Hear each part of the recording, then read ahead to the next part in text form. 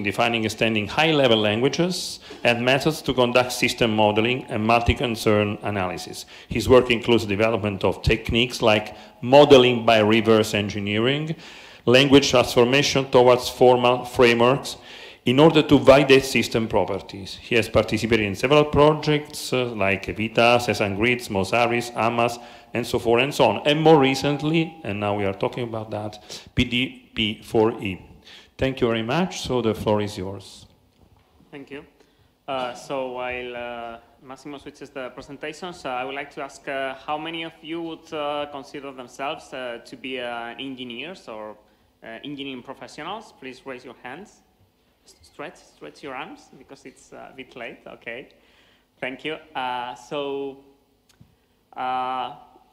Yeah, there it is. So I'm going to present together with my colleague Gabriel some of the results of the PDP4E project, which is privacy and data protection for engineers. That's the original of my question. It's a project that has been already mentioned before in several presentations. We have here Antonio, Jose, also David is there behind. So there's quite a few of us besides both of us. And there are 8 partners that you can see there. That's a project funded by the European Commission and H2020 project. And as I said, it's trying to provide tools that are addressing engineers in their development process. Why?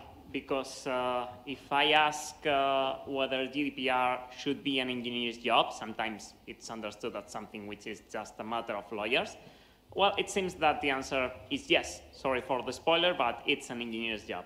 So these are captures from different magazines, journals, blog posts that have in common that they answer yes, that question. So what you need to know about Europe's data privacy rules, they will even affect individual coders, what developers need to know, how they will change the way you develop, etc., etc. But unfortunately, this is another point. So how many of you would consider themselves to be privacy experts, privacy professionals? Okay, most of you. Unfortunately, the world outside is not the same as this room. So engineers are not so often privacy professionals. And what engineers find, what they encounter when they are creating new products, when they are addressing new endeavors, is first the law, the GDPR, the thick, big book of the law, GDPR, plus Working Party 29 guidance and so on. Which is great, but it's not addressing engineers. They also find the principles of privacy by design and data protection by design. They're from Ankabukian, this figure, which are also great, but they are just quite abstract. They are not operational. They cannot put them into specific terms of the developments. Then there are privacy-enhancing technologies, which are also great, but which are for privacy experts in this case. It's difficult to systematically apply them. And we also have a bunch of tools, but they are addressing mostly managers, lawyers also. They are not addressing engineers. So privacy program management, privacy enterprise management tools. What do engineers want? They want some of the things that are on the right-hand side. They want backlog items for requirements. They want data flow diagrams. They want class diagrams. They want database models. They want assurance cases. They want risk management. That's what engineers are used to working with. And that's what we aim at providing from PDP4E. So we consider that engineers are not privacy experts, but they will need to face privacy issues because they are the ones who are developing the systems. And we cannot put engineers aside. We need to put them in the center of privacy engineering. They will also for sure get privacy advice, but they will face problems that we'll need to solve by themselves. And we consider that we shall endow them with privacy and data protection tools which are aligned to their mindset. So if there's a bunch of tools, a bunch of methods addressing software and systems engineering, why don't we introduce existing privacy and data protection wisdom, such as the one that has been exposed in the several IPEN workshops, into the existing software and system engineering disciplines, and we provide engineers with tools that are aligned to their mindset. That's what we are doing in PDP4E. We are introducing privacy and data protection features into general purpose engineering tools. We are introducing privacy and data protection activities into general purpose engineering methods. We are providing a body of knowledge that systematizes the privacy engineering knowledge, and we aim to foster the creation of a privacy engineering community where privacy experts and engineers are gathered together and which bridges that gap that I have mentioned. How do we do that? We are addressing mostly 4 disciplines which are quite related to privacy engineering, to privacy and to software and systems engineering. Requirements engineering, model-driven design, assurance and certification, and risk management. So if we have legal requirements, they are engineering requirements, so that's why requirements engineering is here. We also consider that the engineers need to know their own systems they are creating, which is something they do when they are designing their systems, but we are annotating those designs with privacy properties, which also allows us to analyze those designs against compliance and to transform them so that they become compliant. Then there's risk management, which is traversal to privacy, data protection, and GDPR, and assurance and certification, because it's not good enough to be good, but you also need to demonstrate that. So behave good and look good.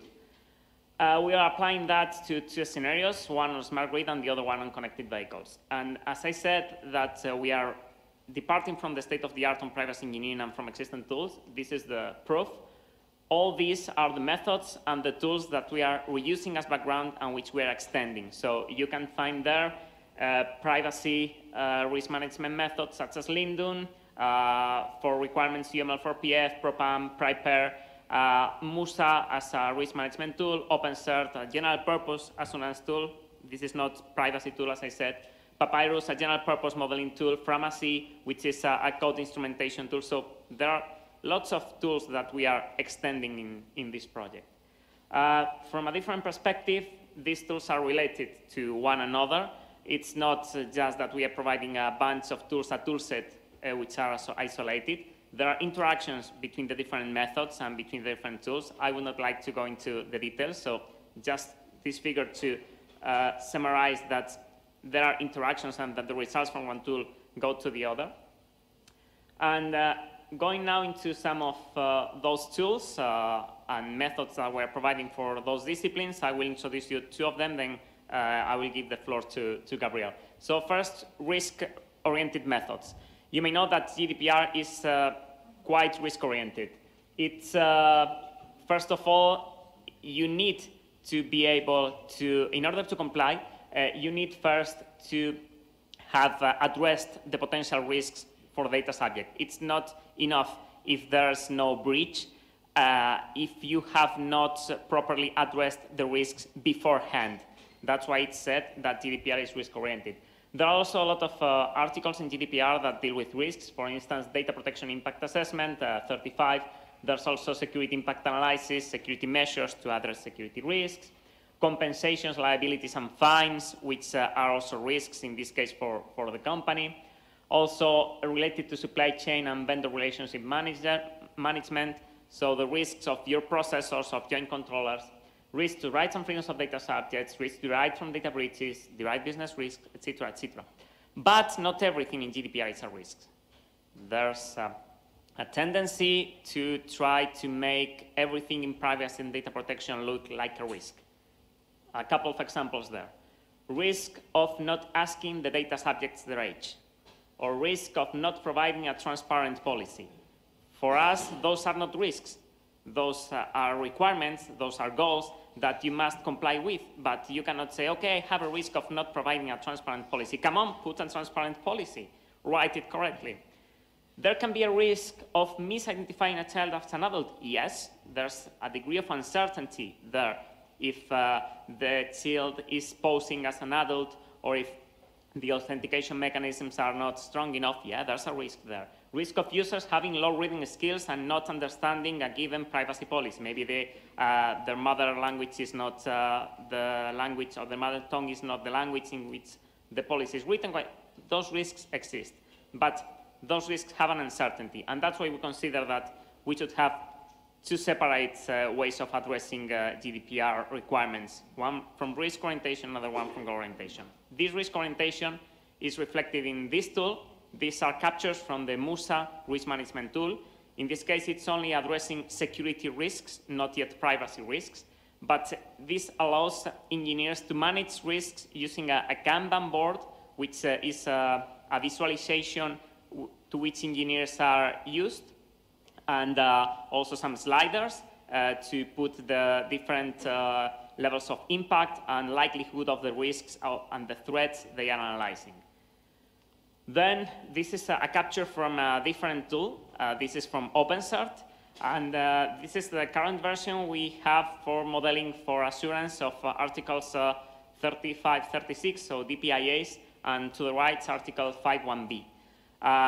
For sure, I'm not going into the detail, but this is just to illustrate how this can be put into engineering terms. In this case, this is for assurance. Assurance is the way of putting into engineering terms what in GDPR appears as accountability and transparency. So assurance is the way of demonstrating that you comply with a given standard, a given law, because you have the evidences, the documents, the artifacts, the processes that prove that you are complying with that, all together and aggregated using a set of argumentations that allow you to reason that this and that or that, and I don't have the analysis from the DPO, but that's because I don't need a DPO, and so on and so on. I'm putting that into engineering terms. And if we go on, I give the floor to Gabriel so that he can proceed with other tools. Yeah. Thanks for the invitation. I'm gonna talk about a tool which is part of the PDP4E toolbox. This can be considered as a background tool. That means that we have developed this in our institute. The name is Papyrus, and this tool helps us to cover, for instance, the requirements and design part. So in the end, as Samuel taught us, this is the kind of things that are more related to the engineer's mind. But I think that there are several engineers that have different views. So here we have this Papyrus interface, which is based upon a model-driven engineering approach. So basically here, we can represent the models that we want to use, for instance, to represent requirements, to represent systems, to represent almost everything that is related to the process we plan to support. So basically, what we have here is the final goal of this project with regards to requirements and design. Because what we plan to do is to introduce in this kind of interfaces the elements that are necessary to support the process for privacy by design. So here, I think that the vision we have is this. There is a convergence between the requirements process and the design process. The requirement process starts from GDPR. So there we have the law, we have the lawyers. They already specify some requirements that are mandatory. And then we have to translate those requirements to be understood by engineers. So the way we proceed based upon this model-driven engineering approach is to build a meta model. The meta model captures the fundamental concepts that we found in GDPR. And here we have the structure of those fundamental notions. For instance, there you have the principles, which is something quite new. We have principles that are related, for instance, to transparency, to consent, etc. But we have also, let's say, more specific elements like data. And this specific element is separated in personal data and data which are not personal. So by modeling all these, we have the opportunity to start to structure how those concepts are relation, and also to specify the attributes of those requirements. So as I mentioned, the objective here is to break down the GDPR to a level in which engineers can understand. But for this to be achieved, it is necessary to have this intersection between the legal and the engineering arena. So it's not an easy matter, and the PDP4E project is trying to realize that. So once we have this meta model, it means that we already capture the fundamental concepts of the law, of the regulation. We have to have a method, and the method is to operationalize things. So here in the black boxes, we have the method. The method is just a sequence or, the phases we have to follow for instance, to conduct this requirement engineering process. We have talked this morning about the state of the art. And here we can see that what we are proposing is not completely new, because there are some principles related to privacy, for instance, that were already there. By Hansen, for instance, there is a method to operationalize requirements, which is named PROPAN. And we rely on those kind of methods to inspire an extension of our tool for the operationalization of GDPR. So here, what we have are the inputs of this method. So there are things that are new, the yellow boxes. There are external inputs. And there are also exchanges between the phases of that method. Again, the final objective of this method is to provide detailed requirements to be validated in a design. So basically, the objective is to have a list of detailed requirements, propose a first design, and to elicit more detailed requirements to be validated in that system. So how this design process is conducted? Well, we have some ideas now. We are based on previous experience of developing methods and tools. And what we can see here is how these different, let's say, modules of the architecture can be used to conduct the design process. So basically, we have, for instance, databases that need to be represented. And for that, it's necessary to create data diagrams. We also know that it's necessary to represent the flow, the process of data in a company, for instance. And for that, it's necessary to have this kind of process diagrams. And finally, we have to have a consistency between those two diagrams and to map to a specific architecture. In this specific architecture, we are thinking about the assets, the pets we have to deploy for the privacy requirements to be satisfied. And finally, we have to consider that some of those assets, some of those pieces of the architecture will be implemented as code. And as long as requirements are impacting those pieces of code, we need to validate the requirements. So for that, there is a module that we are developing in our institute, which is called Pharmacy, that can be used for that. But it's necessary to extend all this. This is just the plan we have now, and we are trying to implement it. So finally, the method is to consider standards like 27550 and separate the method depending on the kind of diagrams we have, the kind of models. We can have data-related diagrams, data-related models. We can have process-related models. We have to select the strategy to apply for the privacy requirements to be satisfied, apply the strategy, and validate the results. So basically, for the process models, we can apply these 4 strategies. For the data models, we can apply the other one, and that's it. So references for the record and questions in the Q&A. And tomorrow and on Friday, we will have a booth at the IPF. So if you're staying, you can also join us. And also, David is going to circulate some brochures right now. Thank you. Thank you. Thank you very much. Now a surprise. From the morning we will missing Rula. So Rula is now with us, and she will give her lecture, her presentation. I will just look for her slides. Well, I will look first from just a little bit of work.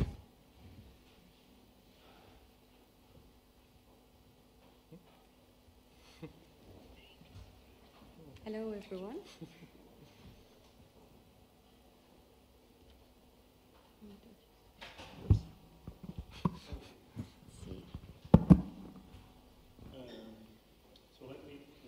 Let me briefly introduce Rula. So Rula Sayaf